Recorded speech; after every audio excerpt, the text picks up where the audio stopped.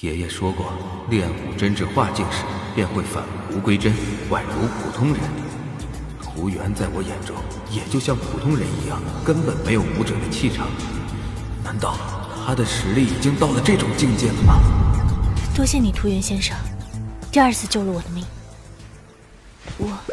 我想和涂元先生握手，郑重表达谢意。身体完全被吓得僵硬了，千万别过来呀！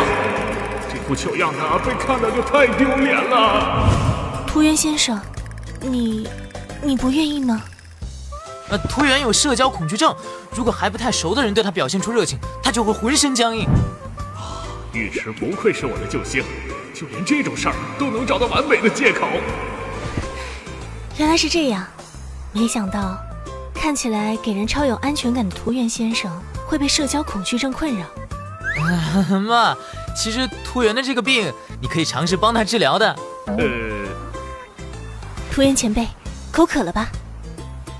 谢谢，都是尉迟干的好事，突然被女孩子这么殷勤对待，怪不习惯。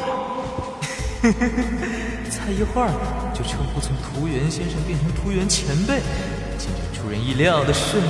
看来我盘算的事儿有戏了。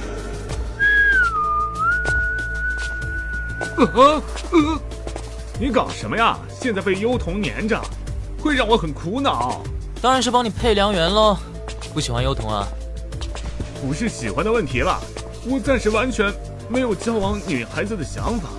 虽说幽童人确实漂亮，我自然配不上她，但我还是比较喜欢温柔一点的女孩子。幽童的性格，你又不是没见识过。人家现在对你可温柔了，又是先生又是前辈，哪有一点火爆劲儿？你不懂，猎物在捕猎的时候都会伪装，一旦捕猎成功，才会露出本性。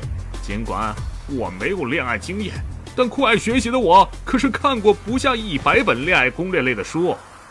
毫不夸张地说，在对恋爱的认知上，我完全称得上是超级达人。也正是认知越多，就会突然觉得恋爱什么的索然无味。以我对你的了解，你肯定不会无聊到想做媒婆，所以你到底有什么目的？情报。情报？还记得之前我跟你说把魔术师秘密小队的消息卖给幽童，跟幽童换取天眼会的情报吗？等等，你该不会是想我出卖男色吧？这也是无奈之举。你们这里不是有句话叫爱情让人盲目吗？要是用交换情报的手段，幽童肯定会警惕，难免留一手，到时候就没法获得抓捕空间手术刀的先机了。去吧，我的暴富梦现在全靠你啦，拜托了。前辈，看你欲言又止的样子，是有什么话想对我说吗？确实有个问题想问你，你要是不方便回答的话也没关系。前辈放心问吧。就是天眼会的情报，你了解多少？这个嘛，也不会很多，不过肯定比其他市的武者多。没想到前辈问的问题会是这个。对不起，这个唐突的问题确实会让你感到为难，毕竟你也清楚知道这次各市武者借着支援的名义前来，其实都是为了空间手术刀。不管怎么说，我们都是竞争对手来着，你没有理由帮我呀。